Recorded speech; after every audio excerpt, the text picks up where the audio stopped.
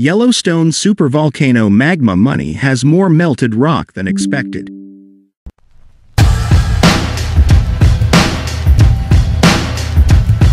Scientists have determined the consistency of magma beneath the Yellowstone caldera using seismic waves, and the reservoir is filled with slurry that poses no threat of an eruption anytime soon.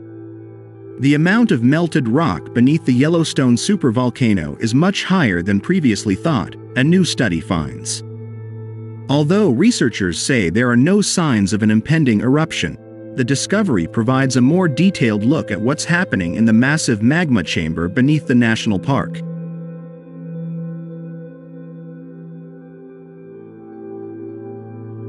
Far from being a fine mixture of molten rock, magma reservoirs contain large amounts of solid rock, semi-liquid crystals, gases, and other volatile substances. This magmatic slurry is highly dynamic but tends to emerge from underground when the proportion of fluid, or melt, passes a certain threshold. Previous research has shown that eruptions usually occur when at least 50% of the space in the upper magma reservoir, layers of flat magma pockets stacked on top of each other, is filled with melt.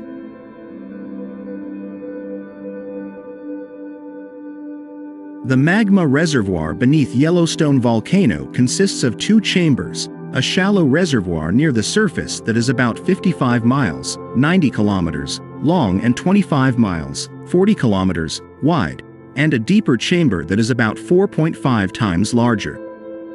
Although the deeper reservoir contains about 2% melt, the upper chamber contains much more. A study published in Science in December 2022 put the proportion of melt at between 16% and 20%. Now,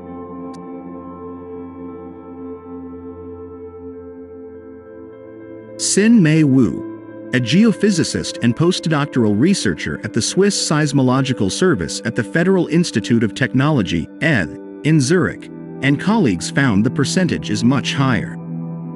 The team used seismic wave data to assess the texture and composition of the upper magma reservoir, which is about 3 miles, 5 kilometers, deep in Yellowstone. The results, published June 8 in the journal Earth and Planetary Science Letters, show that the upper chamber consists of 28% melt, 8% to 12% more than the 2022 estimate, which was found with a different method, Wu said.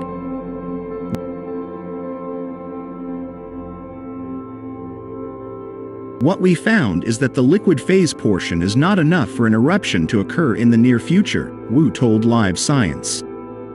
Although we found a much higher portion of liquid than previously found, the amount was still only 28%. So, to the best of our knowledge, Yellowstone will not experience an eruption anytime soon.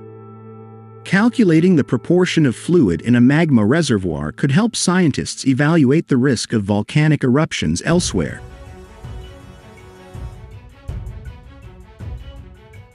It's important to understand the potential for eruptions. Maybe it hasn't happened with Yellowstone so far, but you can apply the same methods to other magma systems that are more prone to eruptions and some that have already erupted, Wu said. Despite recent breakthroughs, scientists cannot confirm what exactly is hidden beneath the supervolcano, Wu said. We're looking forward to the interpretation along with other geophysical data to find out, for example, whether we're just melting or whether there's gas, volatile substances or something else that will help us understand the dynamics of the eruption.